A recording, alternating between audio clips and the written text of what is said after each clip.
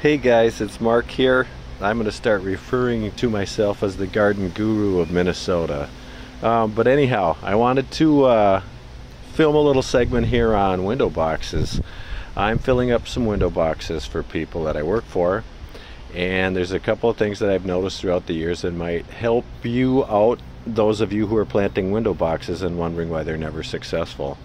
One is everybody wants to recycle last year's dirt, which is fine, but if that dirt is 2 years old or older, pull it out and use new stuff. I know it's going to cost a little money, but trust me, the healthier plants will really thank you for that.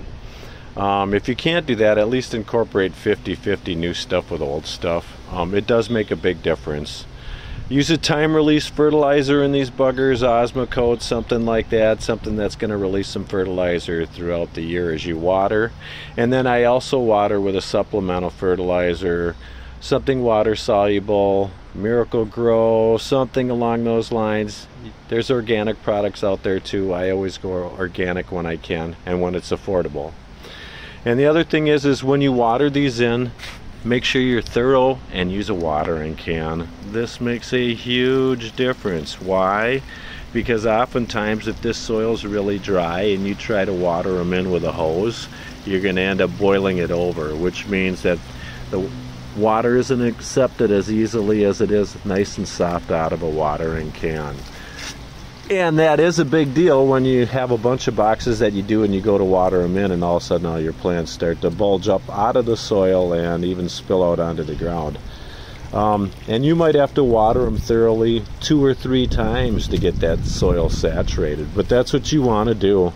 If you can, move these buggers to their final location before you water them in. It makes moving them much easier. But I just kind of lost my train of camera there. But these are a few things that I've learned along the way. So yeah, pack these buggers, pack them. Another common complaint is my flower boxes aren't looking very full. It's better to pack them now when the plants are small and pack them full. You can always trim back, pull a few out or whatever as needed. But it's better that than to be looking at your planter boxes on July 4th weekend going, God, these look terrible. Plant them up. That's what plants are for, to enjoy. So, spend a few dollars, plant them up. Those are a few things that you can do along the way here to enjoy your plants more, maybe work a little less.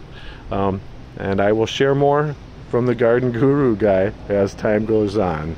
Thanks everybody for watching. Happy gardening and have a great day.